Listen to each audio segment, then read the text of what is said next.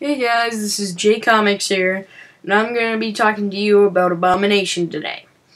Abomination really is a soldier from Russia that got pissed off at the Hulk and wanted to have a fair fight with him, so he stole one of Dr. Banner's, serum things to get rid of the Hulk, but he took and used it, and that's how he created the Abomination.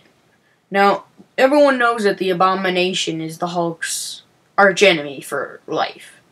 And he was in The Incredible Hulk made in 2008. But the Hulk didn't kill him, and I was really hoping that Loki would break out the Abomination and the Hulk would have to fight him in the Avengers. But he didn't, so that was kind of disappointing, but the movie was still really good. Now, back to the Abomination. The Abomination was... he's my favorite supervillain that can best the Hulk.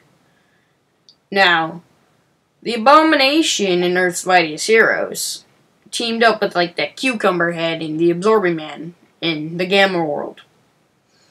And the Hulk beat him when he didn't really have a chance to beat him because the Abomination had that gamma thing on his chest that made him stronger. So I don't see how the Hulk beat him. I think they just made it so that the Hulk could beat him, so that way heroes always win. Now, the Abomination was made in April, the first comic I should say, or his first appearance, was made in April 1965. Now, I love how they keep having these old superheroes and villains in movies and books and whatever, because if they just keep making new heroes and villains, no one's gonna catch on to what, who's good, who's bad, or if they got rid of them or not. And I'm just so happy that they kept the Abomination, because they just made the movie 4 years ago, and I'll still watch it today, because that movie was really good.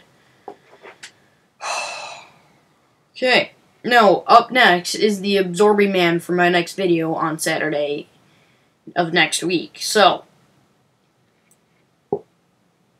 post a comment, like, and subscribe, and post a comment for next week about what the question should be, because this question is when was the Absorbing Man first appeared. If you get whoever's closest, I'll use their question. So post your answer and a question to follow up. Okay? Thank you. This is JK Comics. I'm not.